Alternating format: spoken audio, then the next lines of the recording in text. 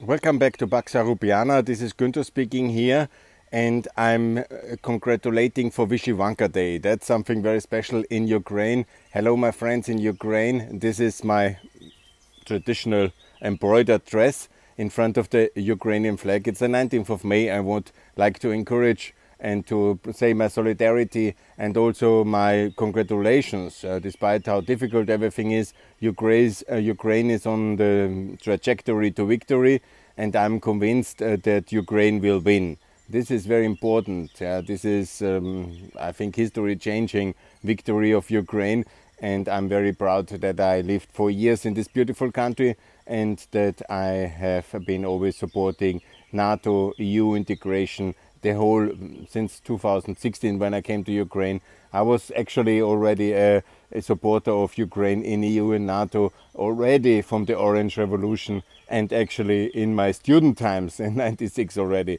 So now history is turning around towards the better, despite all the horrific losses and all the horrific crimes which Russia has committed in 2022 and since 2014 already. But today, 2022, I'm more than ever convinced that Ukraine will join NATO and will be in the EU and will adopt the euro. These are the three most important fundamentals. Of course, now in the reconstruction, they are discussing Ukraine to have a flexible currency again. Complete mistake. I don't know what is happening in the National Bank of Ukraine. They have collected all the best economists. Okay, they didn't call me, but nevertheless, honestly, the reconstruction of Ukraine has to happen within the European Union. That's the Marshall Plan. And then obviously the EU must make a debt instrument to fund the economic transition of energy. Now we have done 300 billion for the green energy inside the EU, but obviously it will cost about 700 billion to reconstruct and integrate Ukraine, and then the other 8 countries to come. So my estimation, and the rearmament effort, because we need European rearmament. So ultimately we are at 1.5 trillion, which we need as a new debt instrument. And Mr. Timmermans was already very clear on that one. But it all makes only real sense if Ukraine will be Euroized and on a firm EU trajectory, and all other countries as well. And then enlargement and integration of these 9 countries will be the big project of the next 10 years. And of course to get rid of Russian energy, very good, and also to have this energy transition in order to be able to get rid of Russian energy. By the way, we should boycott, don't trade with the enemy. And please also help America. They have a milk shortage crisis. We have so much milk powder in Europe.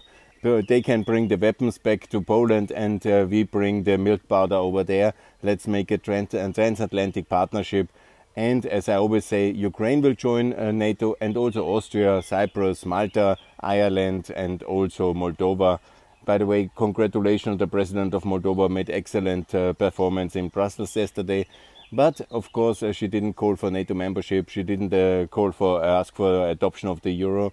We have to be all in this crisis. Sweden, Finland, everybody, we must be absolutely performing better, more united. And that is the message of the 19th of May, Vyshyvanka Day 2022. All more united in Europe, within the Western world, with America, in NATO, in the EU, and of course with the euro. It's very logical, and that we need to do. And we will be coming out of this tragic war of 2022 much stronger, much more united, much more open, and much more successful, and much more secure, and also more prosperous. Despite the challenges of energy transition, decoupling of Russia and Russian aggression, we will be more united. If we enlarge the EU and NATO and the euro, we will be absolutely very successful in the coming decade. And that's the logic of my video here and of my activity. Thanks a lot for subscribing. More to come from Pax Europiana, and I will brief you on my activities in Austria in the coming days, and also more visits on the EU 37 tour. Thanks a lot. All the best. Bye.